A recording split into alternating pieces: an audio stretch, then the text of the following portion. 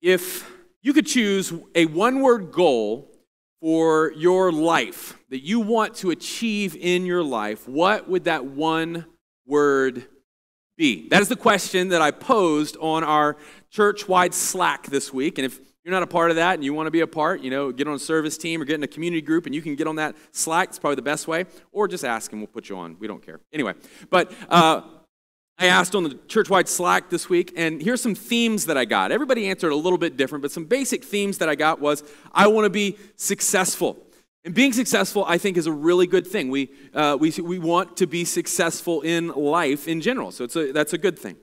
Other people said, I want to be happy, fulfilled, or have peace, or something along those lines, which is also really good. The scriptures often talk about what it means to be a happy, fulfilled, or a person that lives at peace. And actually, the entrance of Christ into our life should fill us with those things. So we all want those. The third thing that people answered with as the one word that they want to achieve in their life is integrity. They want to live as a moral person, a good person in the very end. Absolutely, the scriptures back this up, and that is a really wonderful thing. And all these are very good. But I think there is one word that is foundational. And actually, a few people answered with this one word. There's one word that's foundational, and I think in God's eyes, it stands above the rest, but just because out of this comes all these other good things. If you're a Christian today, one day you will stand before God, and He'll look at your life, and then He will make a judgment on if you, how you lived your life and if you served Him in all you did. And when we get to the end of life, He's not going to say, well done, my good and successful servant. Well done, my good and happy servant, or good and moral servant, even as good as those things are.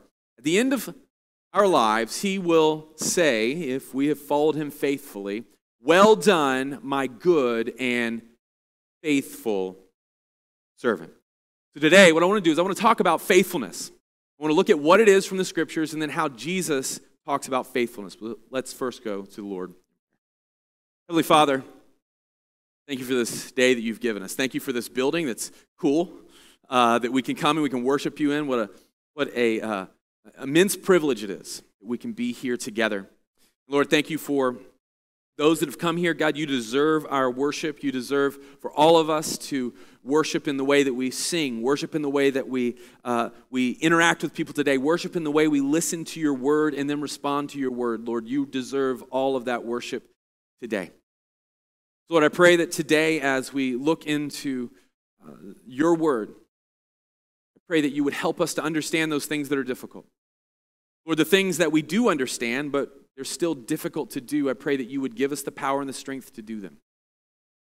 God, I pray that we would hear from you and we would obey. Whether the grass withers and the flower fades, the word of our Lord stands forever. In Jesus' name, amen. We're in the middle of a series called Pre-Decide. We've been pre-deciding how we're going to live our life in certain places. So we realize that the power of our decisions is going to direct our lives because our decisions determines the quality of the life we're going to live. And every week I've said we make our decisions, but ultimately what ends up happening is our decisions end up making who we are. The problem is with this is we're not all good decision makers, as I have made plain week to week for myself. What we've said is instead of waiting for that, the heat of the moment, the moment where we are at our weakest to make a decision, we're going to make a decision beforehand. We're going to pre-decide. So how do we know when to make these pre-decisions, as the series is called? Well, we said, look at where your values are, who you want to be in life, and then look where you struggle with being who you want to be. And those areas that you can pinpoint, those areas are the places that you're going to want to pre-decide things, places where you struggle. And we've gone through all kinds of different ones, but we came up with this equation here. When faced with blank situation, I have pre-decided to blank, take a specific action. So I've given a different example every single week. This week, I'm going to jump to community groups because Matt would want me to. And when faced with not feeling like going to community group, I have pre-decided to text my community group leader and ask if I should go. Let me tell you, your community group leader is always going to tell you to go, because right now the only two community group leaders are me and Matt, and we're always going to say, yes, you should go to this community group. So there you go. So if you're having an issue going, community group, maybe that's a pre-decide you want to write on your worship folder today. But every week we've looked at something a little bit different. The first week we looked at temptation. How do we fight the temptations that we run into in life? Then we looked at, what does it mean to be a consistent person? Someone that is consistently there, consistently living the life that God's called them to live. A few weeks ago, we looked at how to be devoted to God. Last week, we looked at generosity. Next week, we'll finish the whole thing off with seeing how we can be finishers, finish well in life. I think as we get to the end of our lives, that's something we're all going to want to do and hope we can do. This week, we're going to look at being faithful.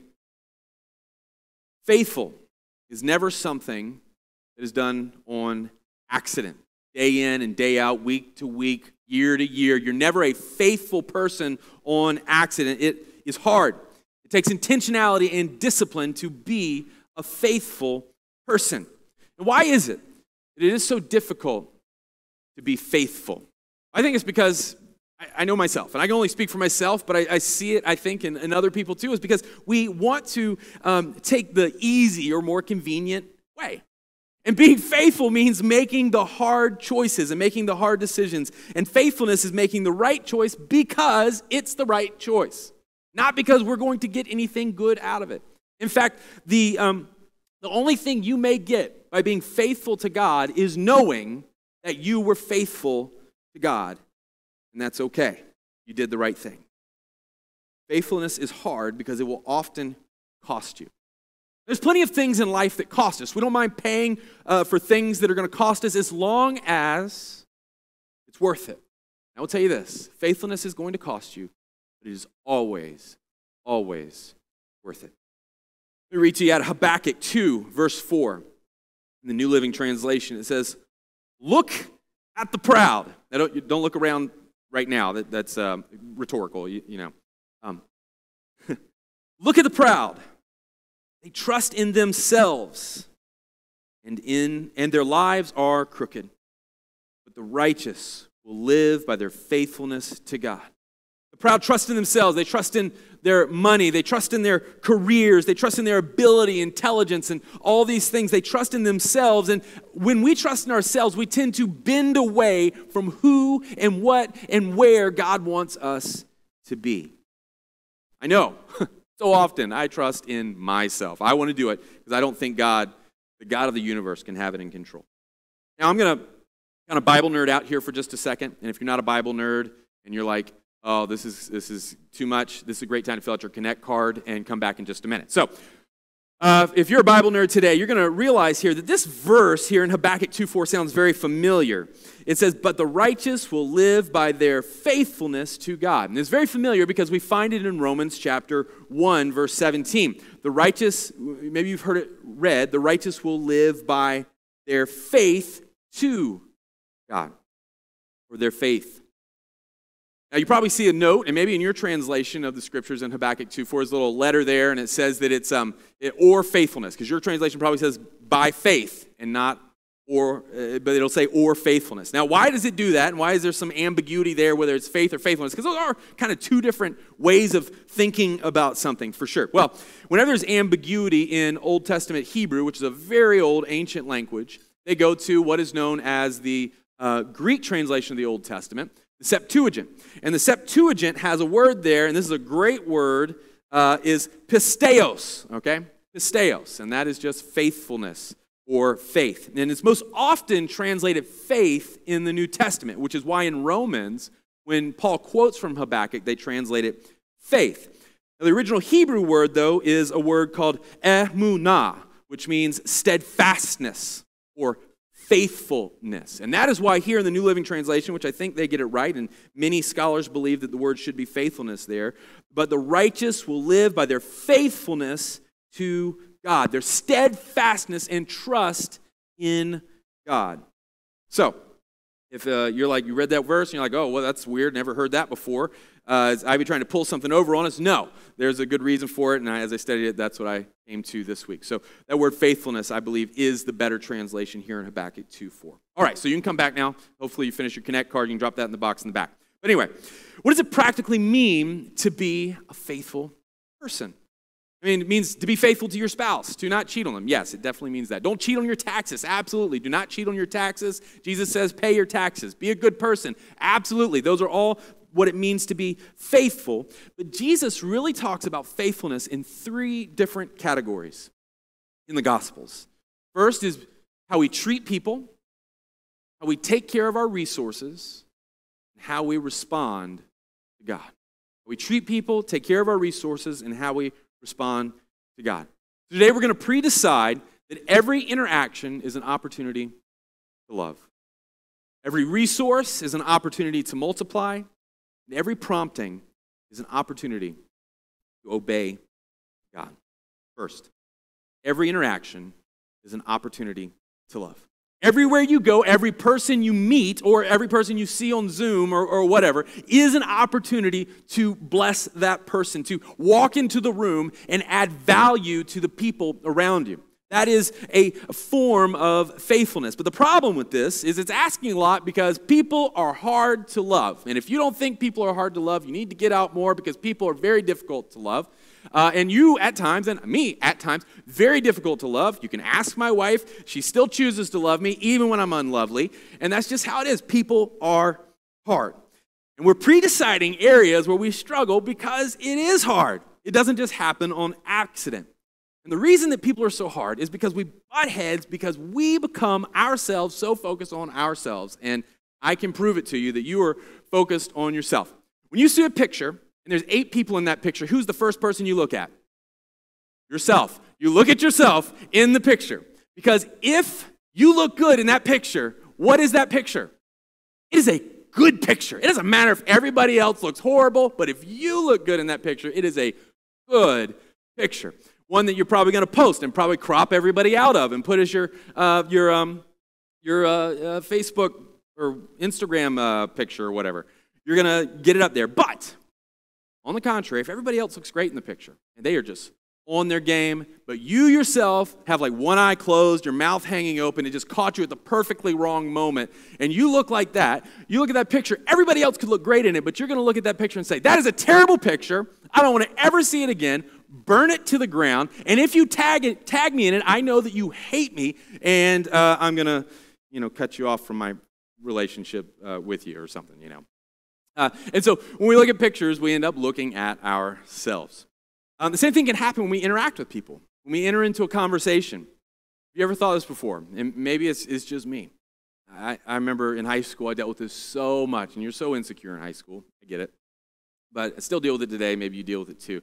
Walk into a conversation, you're talking, and when you leave that conversation, you think to yourself, did I say something stupid? Did I look dumb when I was in there? Are they going to like me? Did I embarrass myself or something along those lines? And what happens is we walk into conversations and we end up making conversations to others often about ourselves and how we looked in those conversations.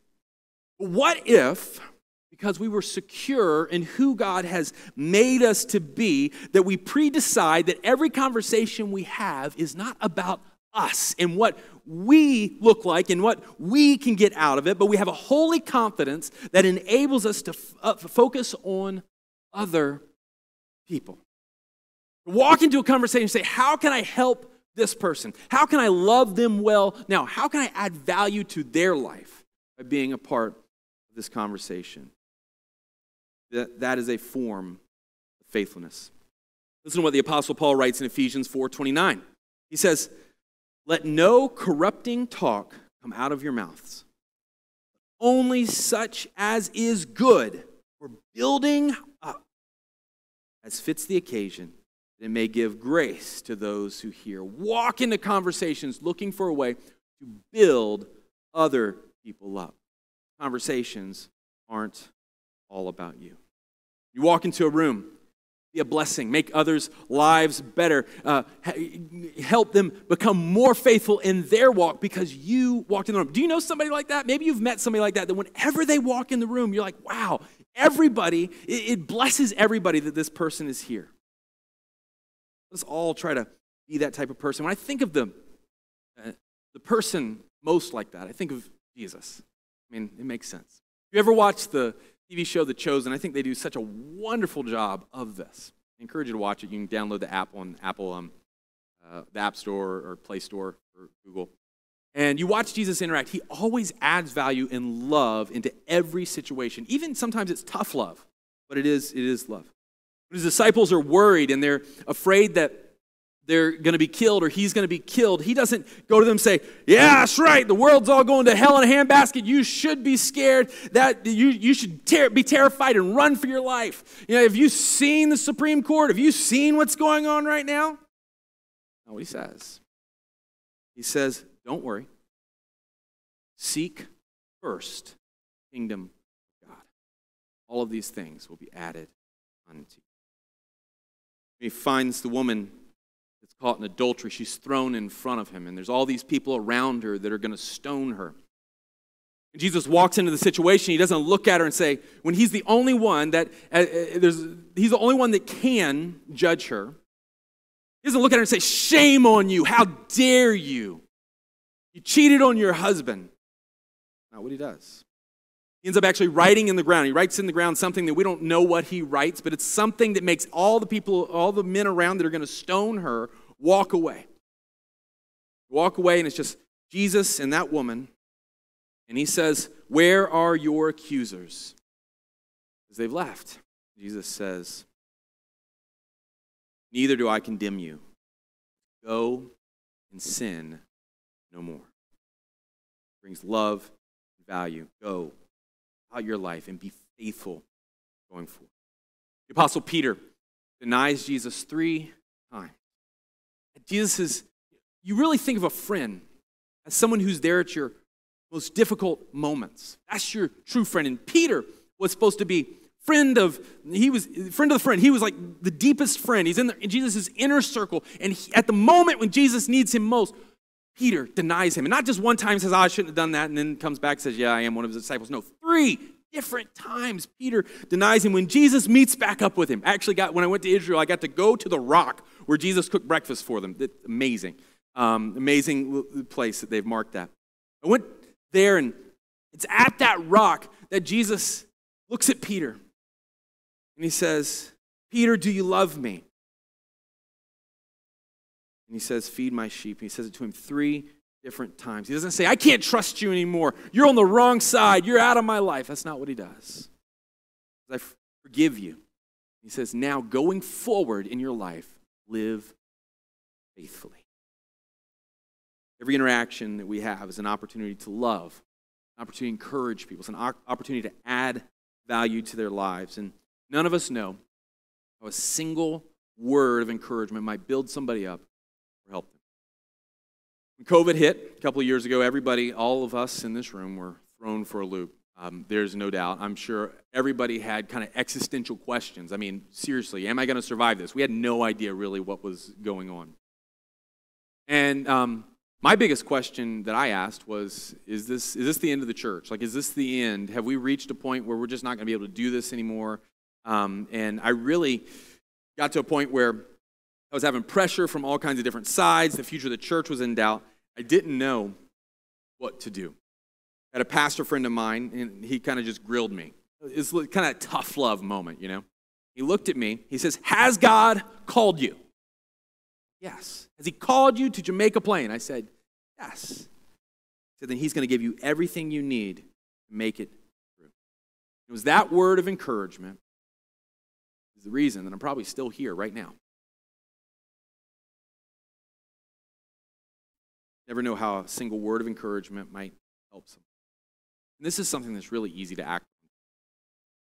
Something that I heard a long time ago is when somebody does something, just encourage them. Somebody does something you like, encourage them. Say, hey, that was great. Thank you for doing that. Somebody gets a new haircut. Man, your hair is looking great today. It is on point. Just encourage them. You never know how that might lift someone up, and that's kind of silly, but there's other things that are maybe a bigger deal that you can encourage people just when it comes to mind, and when you see it, don't wait, don't text it later. In the moment, right there, encourage someone. You never know how it might help them. So every interaction is an opportunity to love, but every resource is an opportunity to multiply. In Matthew 25, we read about a businessman. The businessman was going on a journey, and he trusted his servants with his money.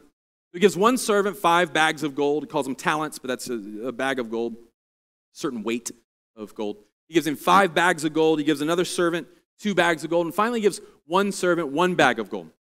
And the servants with the 5 bags and the 2 bags, as the master's gone, they invest that. They risk the master's money with the intention of receiving back some of the investment, making more on the investment. And they end up doubling the investment. So the one with 5 has 10, and the one with 2 gets 4. So they invest, and they earn some money on it. And so his master comes back, and he looks at the servants that invested that money, what he had given them. He says, "Well done, good and faithful servant. You were faithful over a few things. I will put you in charge of many things. Share your master's joy." That word there is the word I mentioned earlier for faithful. It is the word pistos, which is a person who shows, this is the King James Version New Testament Greek lexicon. It says a person who shows themselves faithful in transactions of business, the execution of commands, or the discharge of official duties. Be faithful. One of the most faithful acts that you can do is take what God has given to you and multiply it. If God's given you an old house, like he's given me, a 100-year-old house, praise God. We got a house in Boston. It's a miracle. But it's his old house, and some places are falling apart, But we're trying to multiply what God has given us and take care of what God has given us. He's given you a clunker of a car, make it the cleanest clunker on the road, right? And everybody's like, wow, that is a really old car, but that person really takes care of it. You have a job, work hard at it. Be the best employee that you can be, because the scriptures tell us that you're not just working for your boss, which is often very hard, but you are working for the Lord. You have a body, take care of your body. You have kids, disciple your children. And any blessing that God has given you, make it better, because he has entrusted you. The scriptures use a word called steward. We steward what God has given us. We multiply. Now, vocational ministry is when you are paid to be in ministry.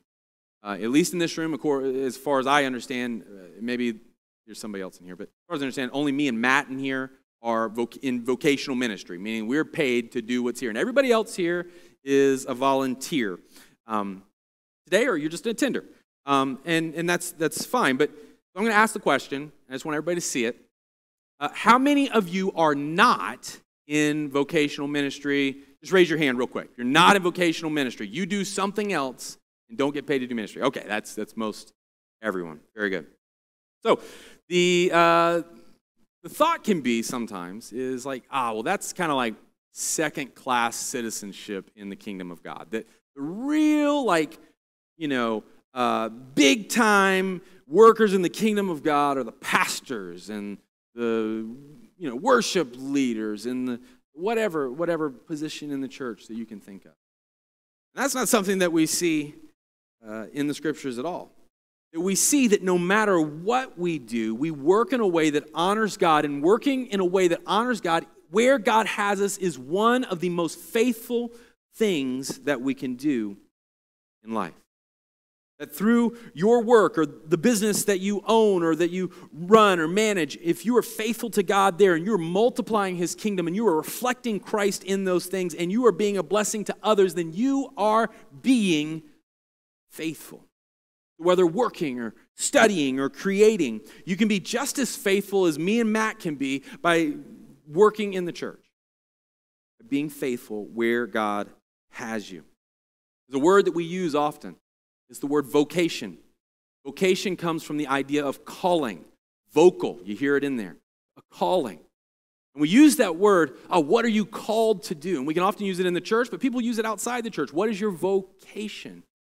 What are you called to do? Well, the calling idea is something that is based out of the scriptures, that all of us have been called by God to do different things. We're all on the same team. Some of us have different roles. We are paid so that we can dedicate more time to the work of the church for some of us, but the rest of us are still working to glorify God where God has us. So, we take care of what God has given us and we multiply it. As a church, we also want to multiply what God has given us. Last week, I talked about tithing. Well, maybe what you don't know is when you do tithe to the church actually gives a tithe. We give a portion of everything that comes into churches. We give it to missionaries. We give it to start other churches here in the city, outside the city, around the world, internationally, all those things. And we give it to service projects all over. Every dollar that you give to this church, there is a portion of that dollar that is going to go to support Afghani and Ukrainian refugees that are seeking asylum here and also in other countries around the world. Every time you give, we give a portion of that money away. We want to take what God has given us and we want to multiply it in the world. We don't just preach it, we believe it, so we want to live it. And that's what it really means to believe it. You can say you believe it, but if you don't actually live it, do you really believe it? So we want to live it out. There was this one guy that got one talent, one bag of gold, and he was afraid. And this is what he says. He says, "Master, I know you. You're a harsh man, reaping where you haven't sown and gathering where you haven't scattered seed. I was afraid and went off and hid your talent in the ground. See, you have what is yours." Gives him back the bag of gold. His master replied to him, "You evil and lazy servant." It was those that risked and multiplied that were faithful with what God had given them. The one that buried it, the one that squandered it, the one that squandered his time, not only was he lazy, it says he was evil. Let us not be the type of people that squander what God has given us. Multiply it, invest it. Be faithful in every interaction. It's an opportunity for love. Be faithful with our resources, an opportunity to multiply. And third and finally, every prompting is an opportunity to obey God. Listen to the Apostle Paul's farewell address to the church in Ephesus as he leaves them in the book of Acts. He says, "And now I'm on my way to Jerusalem, compelled by the Holy Spirit, not knowing what I will encounter there, except that in every town the Holy Spirit warns me. Chains and afflictions are waiting for me." Remember when I said being faithful may not always mean good things? He's being faithful. He's listening to the Holy Spirit, knowing the chains and afflictions are waiting for him in all these towns that he knows he has to go to by God's will. "But I consider my life of no value to myself, my purpose, to finish my course in the ministry I received from the Lord Jesus, testify the gospel of God's grace." When we faithfully follow the Lord, there are going to be moments in life when we are compelled. We feel a deep burden, compelling by the Holy Spirit to go do something. As Paul says here, I was compelled by the Spirit. He says to finish the course and the ministry I received from the Lord. He's compelled, he receives it from the Lord, and he wants to act and be faithful on what God has brought to him. There's going to be times when the Lord compels you to go do this, say this, go here, be there. Got to be faithful. When we were in high school, Allie had a friend who she met at Chick-fil-A, and they really struck it in friendship and friends with her to this day. But when she met her, she realized that she didn't go to church and said, "Hey, why don't you come to church with me?" And so this friend of hers goes to church with her, and church revolutionizes her entire life. What we didn't know, or what Allie didn't know, when she asked her friend to come, was at that moment, her friend was addicted to drugs and alcohol. She was self-mutilating herself, was contemplating suicide. Allie had no idea when she felt that compulsion by the Spirit of God to speak to her and was obedient to that. No idea what she was going through. It was only after she came to church, she expressed some of the things that were going on in her life. We were able to minister to her. And today, she's a teacher, she's a wife, mom, and she's honoring God. And I love following along with her life on Facebook. All because Allie was faithful to listen to the Spirit when he spoke. He prompted her. A few years ago, another instance, a few years ago, I was in Columbus, Ohio, in a park, and there was a guy, and I felt compelled by the Lord. I know this is weird, but I felt compelled by the Lord to go talk to this guy about Jesus. I was like, oh man, I was like so nervous. It was me and a friend, and I was so nervous. I was like shaking. I was so nervous, and I walk up to the guy. I started talking to him about Jesus, and he was like, oh, this is crazy. I've been praying that God would speak to me, and I see this as a sign from God that God would speak to me. We had this great conversation. He really challenged us. Like, he wasn't fully on board with Christianity or anything like this. He had some amazing questions that I didn't have all the answers to and all this stuff, but it was a really good conversation. At the end of it, we prayed, and he left, and then we found him later on, and we went and baptized him in the fountain, and there was a miracle, and doves came down, and it was like, no, that's not what happened at all. Prayed for him. He left, and I don't know what happened to him. I mean, I pray that today he's in a church, and God has been working in his life, and he's doing amazing things, but I have no idea because it's not for me to know. And maybe that day after we prayed, he left, and nothing ever happened. I don't know, but I know that me and my friend were faithful to speak to this guy. There is no miracle at the end of that story. And this is a principle I think that we can get out of this. Obedience is our responsibility, but outcome is God's. Obedience is our responsibility, but outcome is God's. And sometimes you'll see why God prompted you to do it. And it'll be like Allie's friend, where it's just like, oh, I see what God was doing there. Other times you'll just say yes to God, you'll do it, and you'll never see anything of it. Maybe one day when you get to heaven with Lord Jesus Christ and you are there, maybe you'll see the outcome, but maybe not. Obedience is your responsibility. The outcome is God. Be faithful. God is going to put someone on your heart. Maybe even today, God is going to put someone on your heart. I'm going to encourage you to, when God does that, respond to him. Respond to that prompting, that compulsion by the Spirit to do what God tells you to do. Somebody that you're supposed to talk to, somebody you're supposed to give to, somebody that you're supposed to share your faith with, somebody that you're supposed to bless today. And do it today. Don't wait. We're going to pre-decide that faithfulness is not something that we do as people. Faithfulness is someone that we are. We are faithful. We're faithful to love people. We're faithful to multiply. We're faithful to obey. Back at 2:4 again.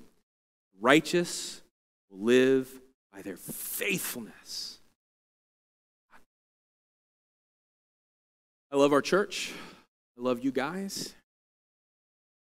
But I look around. I see a lot of hurt and pain and confusion and difficulty all around us. And I think to myself, I want to be more effective for Christ in the world. I want to tell more people about him. I want more people to follow him because I truly believe that is the best way of life. It's the true path to happiness is following Christ.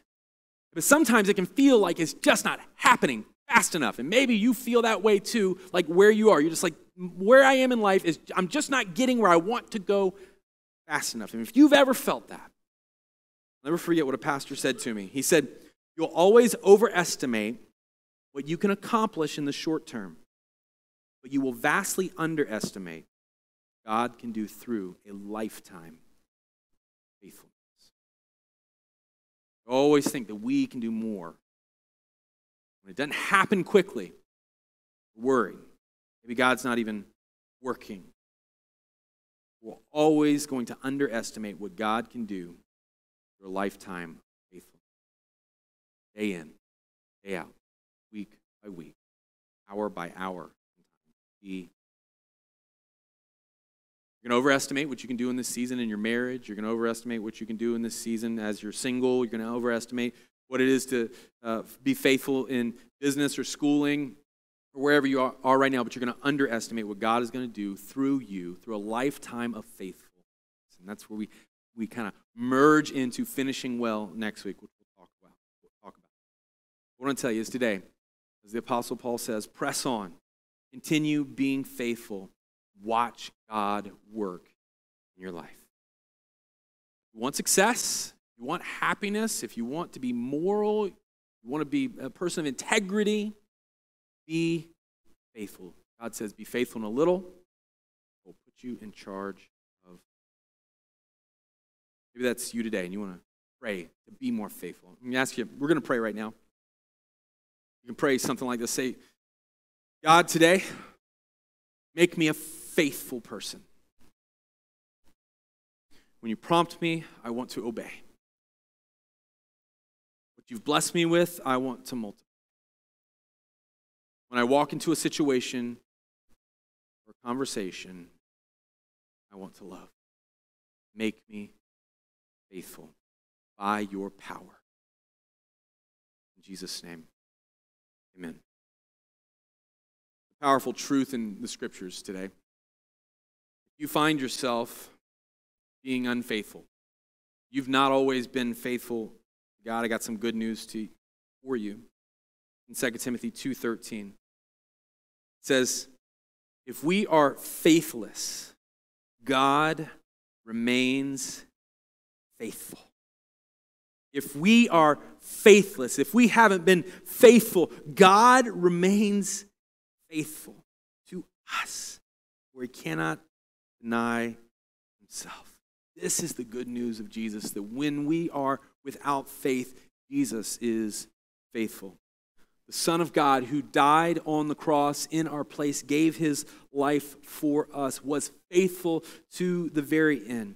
The Bible says that if we confess our sins, that is all the things, all the ways and things that we've done that hurt ourselves, hurt others, and ultimately hurt God. If we confess those things to God, he is faithful and just to forgive our sins and cleanse us from all unrighteousness, to make us pure like his Son. Today, there are those of you that need to ask forgiveness. You need his grace. You need the faithfulness of God because you have been unfaithful. So what I want you to do is I want you to step away from sin, and I want you to step into a relationship with Jesus. You can honor him today. Call on the name of Jesus. Those of you that say, I need his faithfulness and grace, call on him just to pray. I'm going to lead us in one more prayer. Ask everybody to bow their heads again. You can pray this. God, forgive me of every single sin that I've done. Make me new. I believe you died for my sin, resurrected from the dead. I want to follow you my whole. I pray this in Jesus' name. Amen. This media has been made available by Mosaic Boston Church. If you'd like to check out more resources, learn about Mosaic Boston and our neighborhood churches, or donate to this ministry, please visit mosaicboston.com.